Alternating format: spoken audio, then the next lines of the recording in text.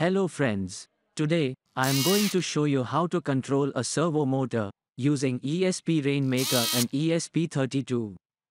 I will show you the step-by-step process to wiring the components together. Then I will write some code to control the servo motor. After that, I will set up ESP Rainmaker app, and finally, I will test everything to show the working of the project. For this project, I am using an ESP32 board, a servo motor, a breadboard, and jumper wires. Let's start by wiring the components together. First, we need to connect the servo motor to the ESP32 board. We'll be using pin 13 on the board to control the servo motor. So, connect the signal wire of the servo motor to pin 13 on the ESP32 board. Next, let's connect the power and ground wires. The servo motor typically requires a 5 volts power supply. So, I will use the 5 volts pin on the ESP32 board to power the servo motor. So, connect the red wire of the servo motor to the 5 volts pin on the ESP32 board. And connect the black wire to the ground pin. Before move on, make sure that the wiring is correct. Double check the wiring to avoid any hardware damage. Now let's move to the coding of the project. The first step is to install the ESP32 board. So, copy the highlighted URL.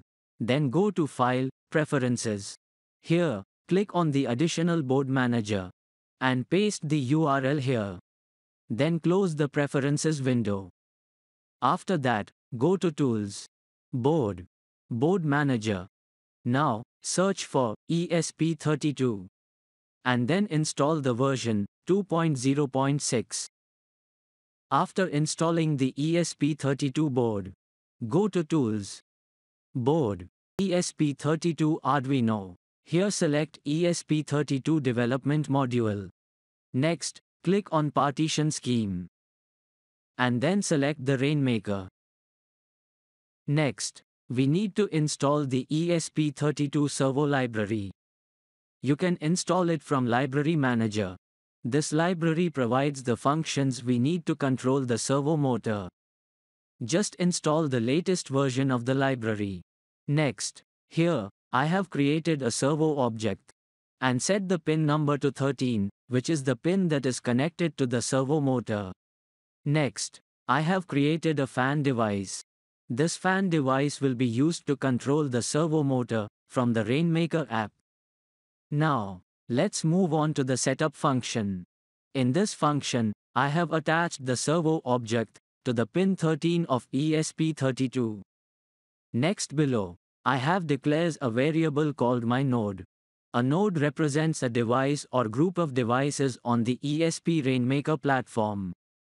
Next, this line initializes the myNode object with the name room1. This means that when we register this node with ESP Rainmaker app, the name room1 will display in the Rainmaker app. Next, this block of code will add a slider to the node.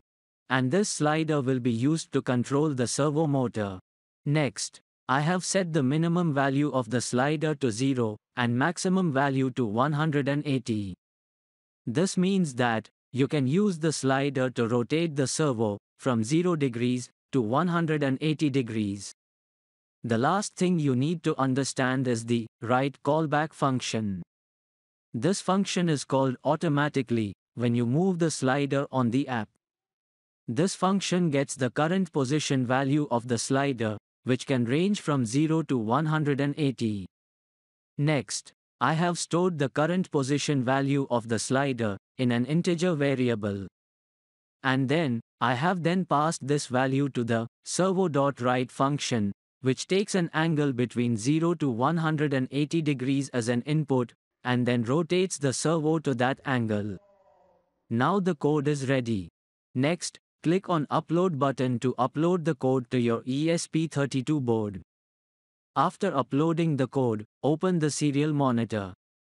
Next, press and hold the boot button of your ESP32 for more than 3 seconds, and then release the button. Now, take a look at the serial monitor. and you'll see a URL for a QR code. Just copy this URL, and then open it in any web browser such as Google Chrome. You can see the QR code is generated. Next, open the ESP Rainmaker app on your phone. Make sure you have turned on the Bluetooth of the phone. Then tap on Add Device. And then scan the QR code. On the next screen, select your router's Wi-Fi SSID and enter the password. The app will start configuring the project for you. Once it's done, tap on Done. Here you see that the app is ready to use. Finally, we will test the project to make sure everything is working properly. First, I will move the slider to 180 degrees, and you can see that the servo motor rotates to 180 degrees. Then move the slider back to 0. And you can see that the servo motor also rotates back to the 0 degree. You can move the slider to any angle you want, and the servo motor will move accordingly. That's all for today. If you have any questions, please leave a comment below. See you in another video. Bye.